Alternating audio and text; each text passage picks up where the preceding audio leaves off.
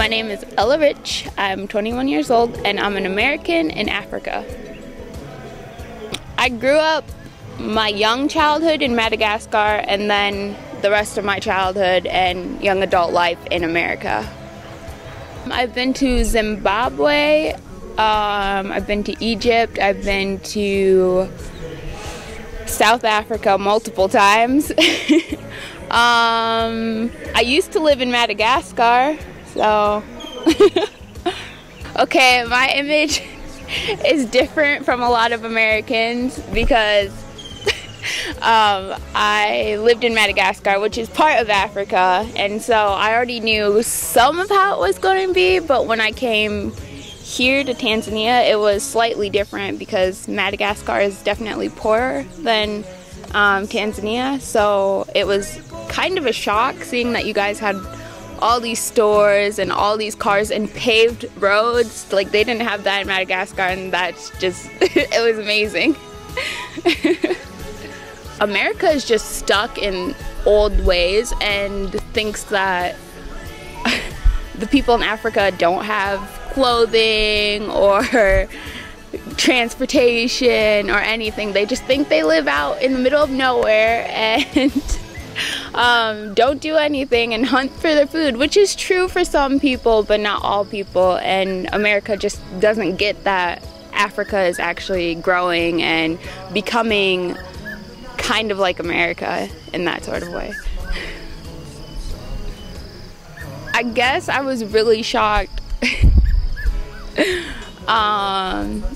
because I thought I was gonna be living in a house like this when I first came to Africa, and I'm not. I was also shocked by the paved roads because where I came from in Madagascar, they didn't have paved roads, so that was a shock and a happy shock.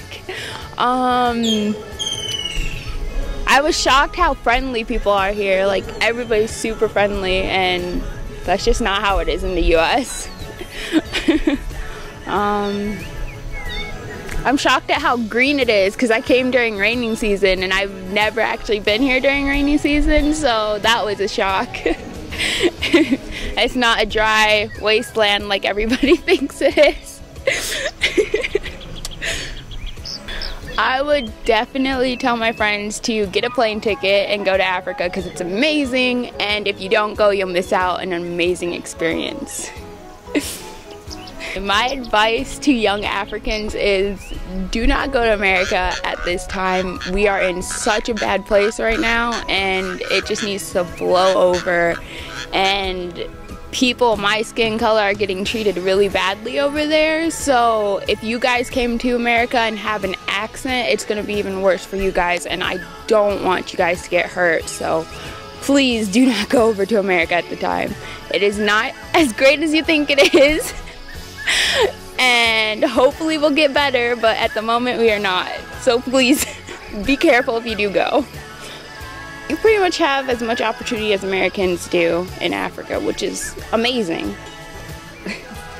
Yes, definitely believe in the African dream because it's going to make it all better, and you will succeed as a country if you all believe. If you haven't come to Africa, come to Africa.